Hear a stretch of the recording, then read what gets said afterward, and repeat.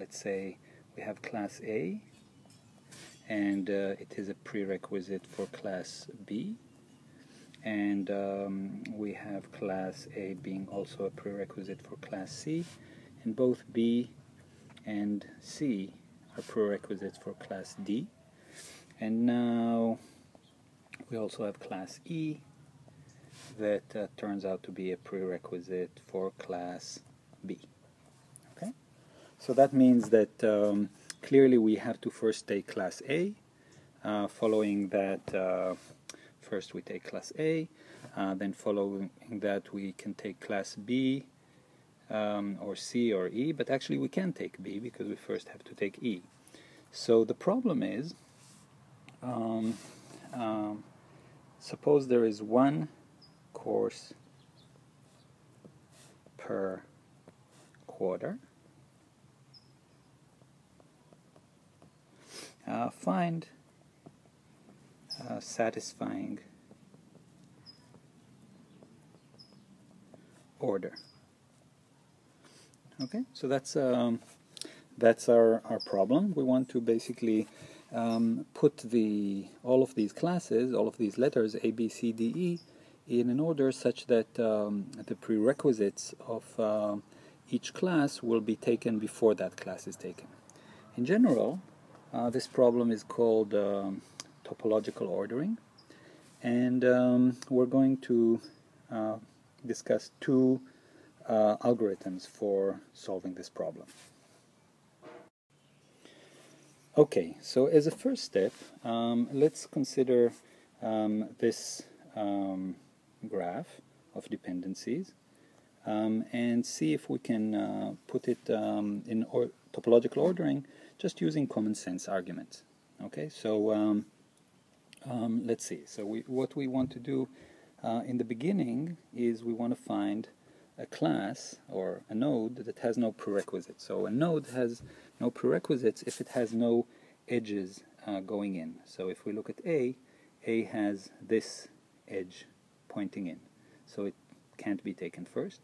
B can't be taken first. C can't be taken first. D cannot be taken first. E can be taken first. So it has, because it has no edges going in, and F cannot be taken first. So the only possibility for us for the first class is E. So we're going to mark here E, and we're just going to write down here E is the first in our order. Okay, now that we have E out of the way, what are the classes now? What are the nodes now that don't have an incoming edge? Okay, so the fact that E has been taken out, that means that also we've taken out this edge. So in fact now A has no prerequisite, so we can do that. B still has a prerequisite. C has one less prerequisite, but still it has a prerequisite D. And F has no prerequisites. Okay, so we're going to choose either A or F. Let's say that we choose A.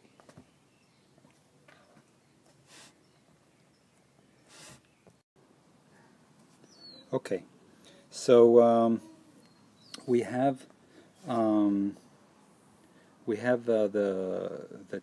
A is the second one, and now after we remove A, which new things become available? Now D is available and F is available. Well, let's first just get rid of F because it's just hanging there. So we'll just remove F and put it here. And now we can do D because no prerequisites for D after A is gone.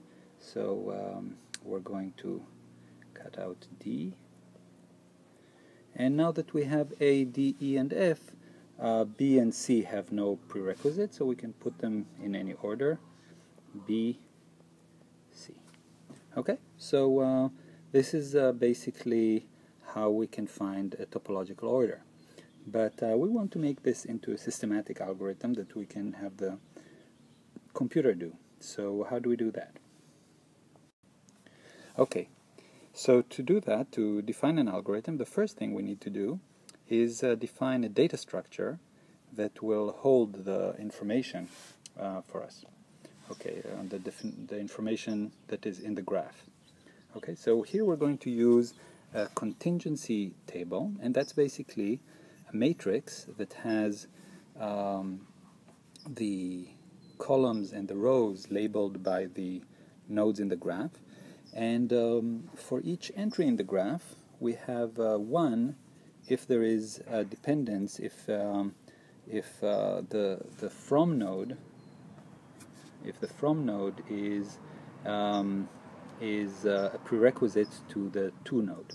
Okay, so what do we have? Let's say A is a prerequisite for D, so we will have 1 here. Okay, B is not a prerequisite for anything, C is not a prerequisite for anything, D is a prerequisite for B and C, so D is a prerequisite for B and C, and E is a prerequisite for C and A and F. So E is a prerequisite for A and C and F, and finally F is not a prerequisite for anything. Okay, so the other places we just basically have zeros. Okay, when there is no edge going between the nodes. So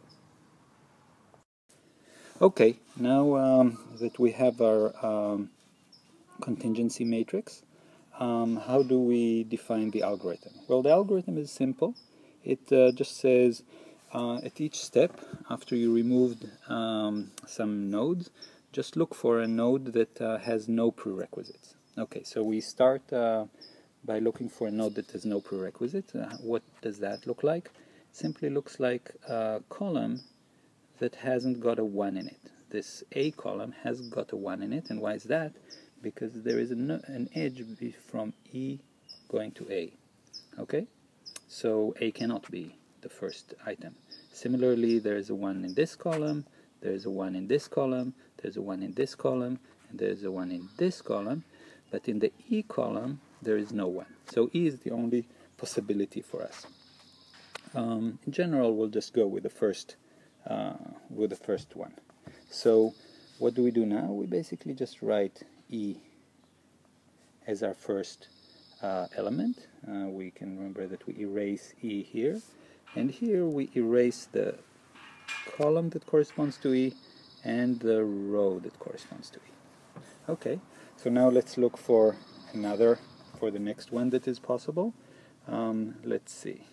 A now can be the next one. Okay, so we'll just take A. We can check further and find other ones, but we don't have to. So we're just going to stick with A.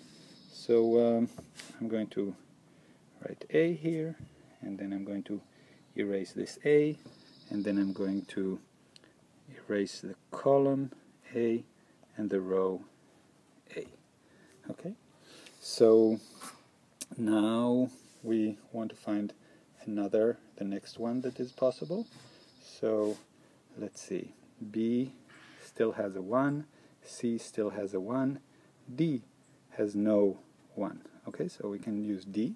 So we basically now erase D, and we mark D here, and we delete D here and here. Okay, now that we have that, we're going to look for the next one. Now we can do B, so we'll just add B. Let's see, B, and erase B here, erase B here, and basically now we have C and F that are both possible, so we just have C, we erase C here, and we erase C here, and the only thing that remains is this 0 here, which is F. Okay, so this is basically how we do the algorithm.